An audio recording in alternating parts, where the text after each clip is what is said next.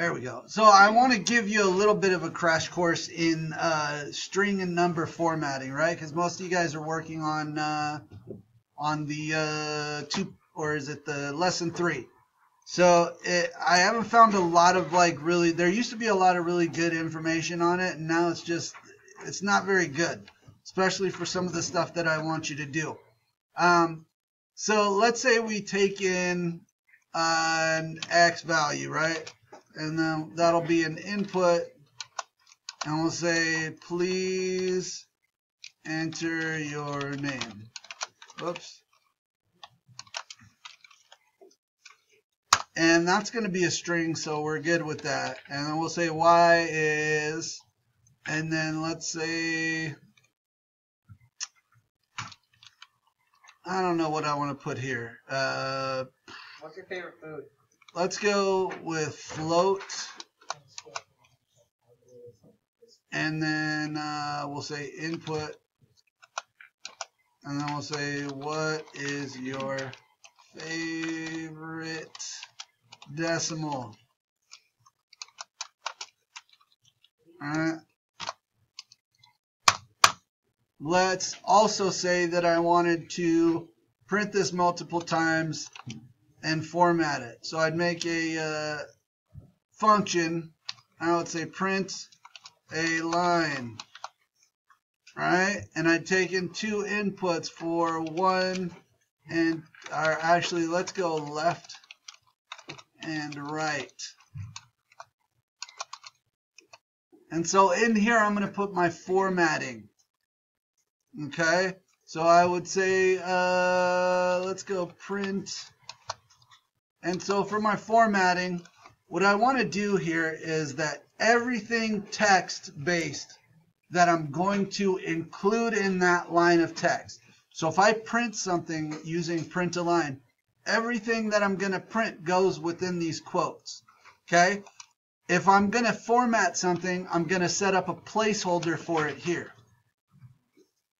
And so let's say I wanted my name, and then I wanted to put a bunch of these, or even a bunch of these, or a bunch of these, right? I would just put them in line with the text that I was already writing. I would just, basically you want to write this line as if you were just typing it into Microsoft Word, right? And then you just set up placeholders for the things that are going to be variable. So here I have placeholder, that's going to be the placeholder for my name, right? So then here I would say dot format. And then here, since the first bracket is a placeholder for my name, I'm going to give it the variable for my name, which is left. And then since the second bracket is for my right variable, I would give it the variable for my favorite decimal. Does that make sense? So, first set of brackets, first variable, second set of brackets, second variable, and then if I had a third one, I just comma, third one, and make another set of brackets, right? But we're not doing that. We're just doing this. So now we want to go over how to do the actual formatting part, right? And all of it is going to start with that colon. And what the colon represents in here is basically the leftmost point where the text is going to start, right? So this colon is going to represent the space in the text where I have this space, and then the text is going to start here, right? So this colon is where the next bit of text actually starts. Then I can choose if I'm going, how I justify the data that I'm going to put in here. So if I want to justify it right up against that space, I use the left arrow. I can use an up arrow to put it in the middle. And I can put the right arrow if I'm going to justify right. Okay? Now I have to determine how many spaces I want this text to take up, right? Let's do 10 apiece. Actually, let's go 15. Okay? And this is going to be string data, so it's just going to be 15 characters, and I'm going to leave it alone. This is going to be a float, so I have to tell it total number of spaces that float number is going to take up, right? Then I have to say how many decimal places do I want to lock my float to. I can do it anywhere from 0 to 100. I could have 100 million decimal places, right? Probably take up the whole screen and some, but I could do that. What I want to do though, especially if I'm doing something like a price for something, I'd probably do 2 decimals because that's what shows up when you do dollar amounts. Is everybody following me so far? And then because it's float data, I got to add this F in here to make it a float. So if I set that up, then I have to actually run this function.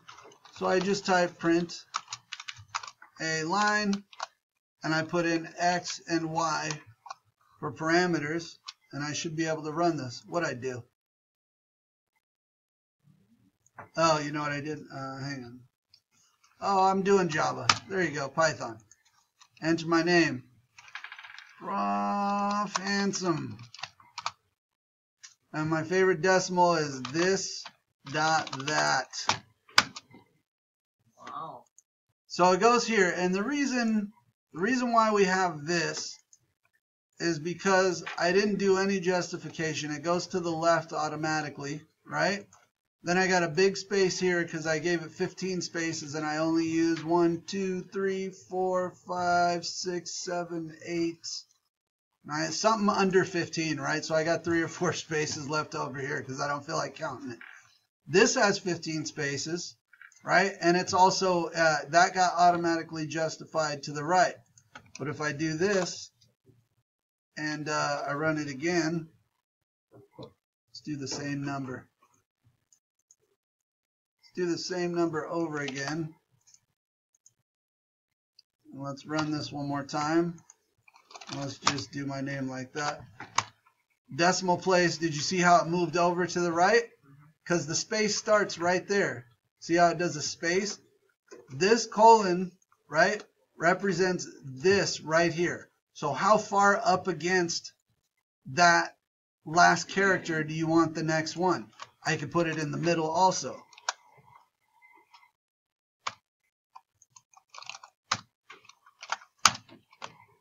Makes sense? And then, of course, I could put it all the way to the right.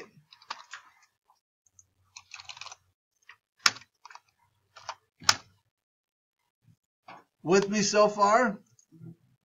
So there's a bunch of other different things, like if I wanted to force this to be an integer, right? I could put a D here, and then I'd have to say int here.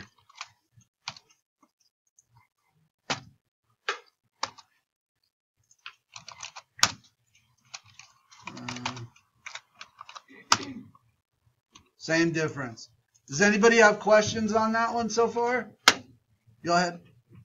I don't understand this part right here. Like, why do you put a line down there? Okay, this part right here is telling, because when you have this, right, when you're only defining the function itself. You're saying this is what the function does. Yeah.